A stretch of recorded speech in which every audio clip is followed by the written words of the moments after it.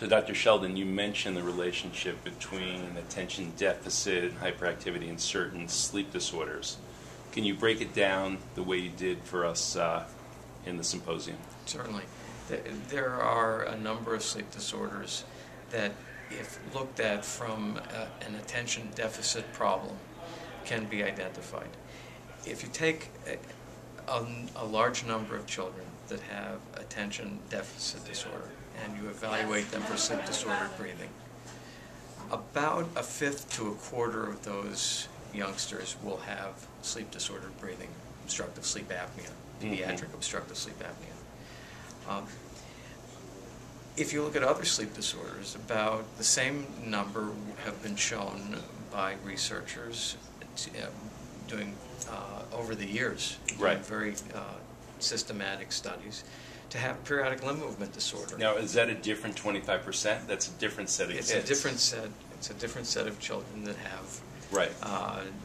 This particular sleep disorder. So if you're looking at about a fifth to a quarter of children with obstructive sleep apnea and a fifth to a quarter of people having periodic limb movement disorder, then you're looking at 50% right. of children with attention deficit problems that have been diagnosed. Now, you put hyperactivity in that also, in that group? With or without hyperactivity. With or without.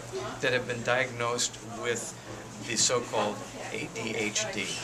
And what are the other, there was another 16% you said that had chaotic environment you talked about?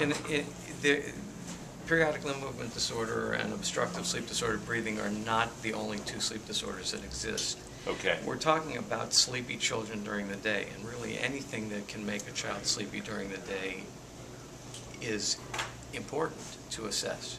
So, children with circadian rhythm abnormalities. Right. So if they have a sleep phase delay syndrome, where they can't go to sleep until 2 or 3 o'clock in the morning.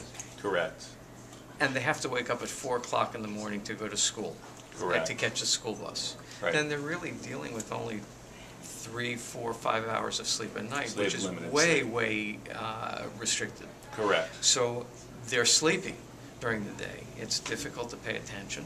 They're hyperactive, they're impulsive, and they have all of those other symptoms that can be related to what is generally known as ADHD. And when you said sleep apnea, you also included hypopnea and UARS, RERAs in that too. I'm talking about obstructive sleep disordered breathing, the diagnosis is pediatric obstructive sleep apnea. Right. Which is a continuum. Okay. There's a wide continuum of symptoms and pathologies or pathophysiology, from just snoring, which has been shown in many different studies that children who only snore but don't have apnea, they still can show neurocognitive deficits. Bonnick showed it in mouth breathing. Yes. So would you even look at Bonnick's work with mouth breathing, and that's perhaps included in there? Or I think the bottom line is this: if you take all the children with chaotic environments, and you take all the children that have narcolepsy and other sleep disorders, circadian rhythm abnormalities, periodic limb movement disorder, and obstructive sleep disordered breathing, you're probably dealing with about 2/3 of children who may be diagnosed with ADHD because they're sleepy during the day. Correct. And giving them a stimulant will wake them up. See. So it may be, but it may not be it's the treating cause a of the symptom. problem. Exactly. You're treating a symptom. You're not necessarily treating the underlying cause. And I have to emphasize that the most important aspect of evaluating a child for ADHD or whatever it is we're looking at, their child with attention problems and learning difficulties and hyperactivity, is to do a sleep evaluation. A sleep evaluation is essential in every single child that's being evaluated.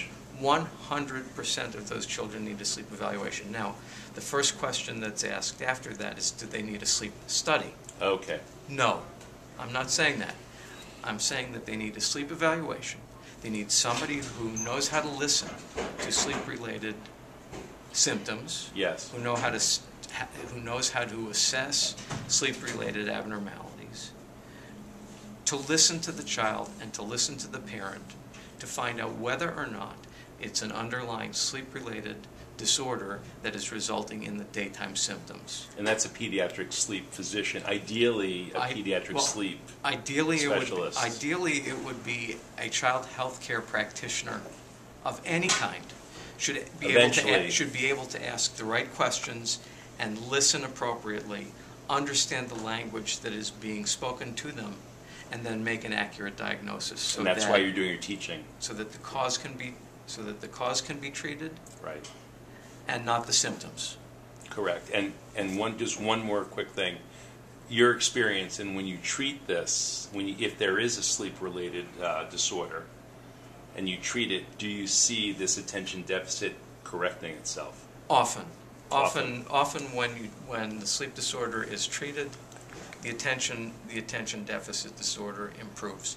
However, not always. Okay. So I must emphasize that there is a lot that is unknown, and when diagnoses are based on a complex of symptoms, you're dealing with a syndrome. You're not dealing with a disorder. You're dealing with a syndrome, okay, of which there may be many causes. Identify the cause first. There may be a large group of children that do have attention deficit disorder, but the final common pathway of that disorder is unclear. Okay. We don't know the neurobiology of it. There are hints of it, and it is very similar to sleep-related pathways. Right. That's great. Thank you very much. Okay. Thank you. That's great.